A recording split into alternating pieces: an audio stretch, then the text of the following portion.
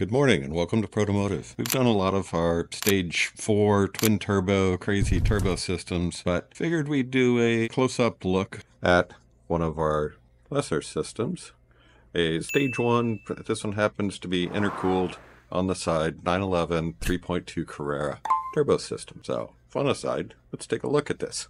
And here is our stage 1 on the side, intercooled turbo system for an 84 to 89 3.2 Carrera. Yes, this is once again our ugly mock-up engine, the one with the hole in the block. Sorry for that. Hey, buddy. Well, it's Buddy. He wants to help, I think. This system is capable of running at approximately 10 psi of boost on 93 octane and bolt-on configuration on the US models with 9.5 to 1 compression. This particular one, we're running a journal bearing, and even though we run ball bearing turbos on a lot of these, this one happens to be a T3, T4, approximately 550 horsepower capable turbo, so a little overkill for this.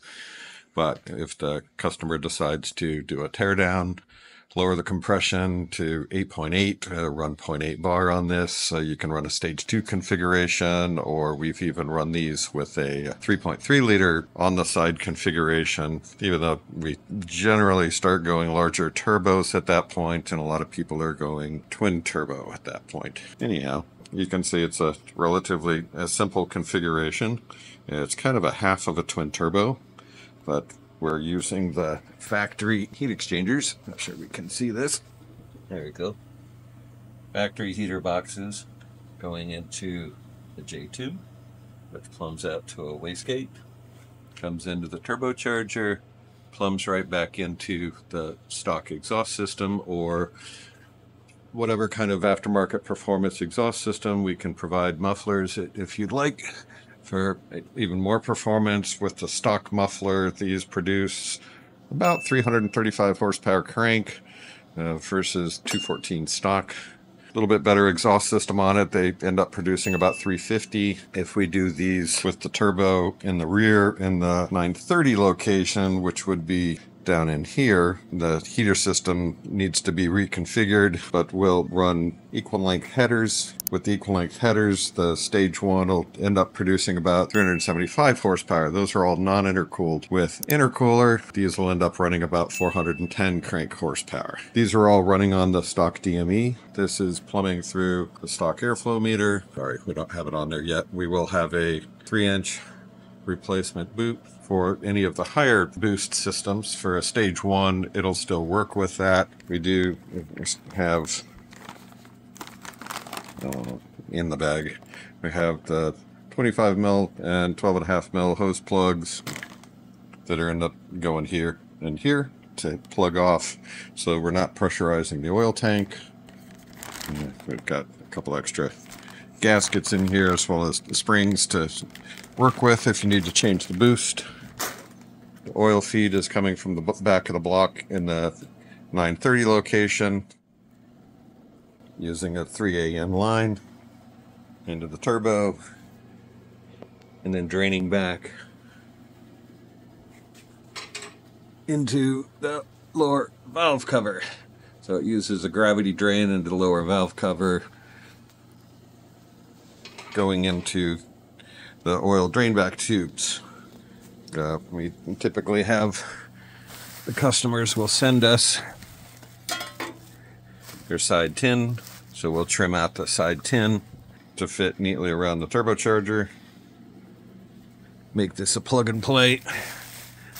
We also have them ship us their lower valve cover so we can put the drain back. We'll drain back in place. They will also send us their airflow meter. This one we've got studs in it, and we also turn a receiver groove on that for the boot to stay on. Putting these together, got a couple of our dual rate regulators going together, using the OEM regulator as the base. Still got to make the pistons, and we've got the Viton diaphragms going in and the hose kits going on. Just need to cut a couple pistons to put in these to finish these off, so we get the nice little Protomotive on there. Other than that, he'll pull the lid off his ECU, get us a software number, so we can produce a chip for them. And with the chip, the regulator, stock injectors, we're good to go on this. And these are very often put together in a DIY situation. At home, you can put it together over the weekend. Real fun kit, a nice 100 horsepower boost minimum, up to, this one's going to be picking up 185, 190 horsepower, almost 200 with the intercooler on there. Hopefully he's got 93 octane, otherwise 91 octane. We'll have to drop the boost down 2 pounds to accommodate the lower compression ratio. We have done them with Euro pistons, similar situation to the lower octane. We'd have to lower the boost a little bit in the bolt-on applications, but any of these systems are applicable to move from stage 1 to stage 2 to stage 3. We provide enough turbo on there for that. Actually, this turbo is a little small for a stage 3, but again, stage 1, stage 2, no problem. You can replace it. The next kit, we've got a pretty fun turbo going together. We're using a G3770 on that one. It's going out to a firm that's going to be Motecing 3.2 Carrera. So on that one, back here, rather than plumbing into the airflow meter, we'll run it around, put a coupler or Wiggins clamp or something here, and then plumb it directly into the throttle body. The last one we did, we actually had an E-throttle on there for a Motec. We'll probably do the same thing on this.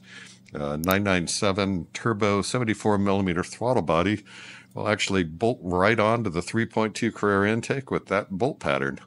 So that's kind of fun. Then you can run Motec. We'll go ahead and we'll plumb the intercooler directly into the throttle. If you want to run an E-throttle or a standard throttle, we're happy to accommodate that. On any of the higher boost systems, we'll go ahead and we'll place blow-off valves. Well, actually, we end up hanging the blow-off valves right down here. They generally fit real nice and hanging off the back of the intercooler. Makes for a real easy install, nice package. And again, this is the stage 1 on the side, plus intercooler. Available on our website. Sorry, I'm tripping all over stuff down here. Chainsaws, it's winter time.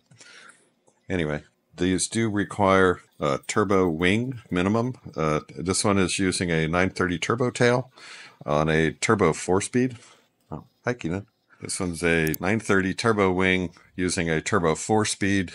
So we've had to move the intercooler rearwards about 1 inch to accommodate for the engine being scooted rearward in the chassis with the turbo 4-speed.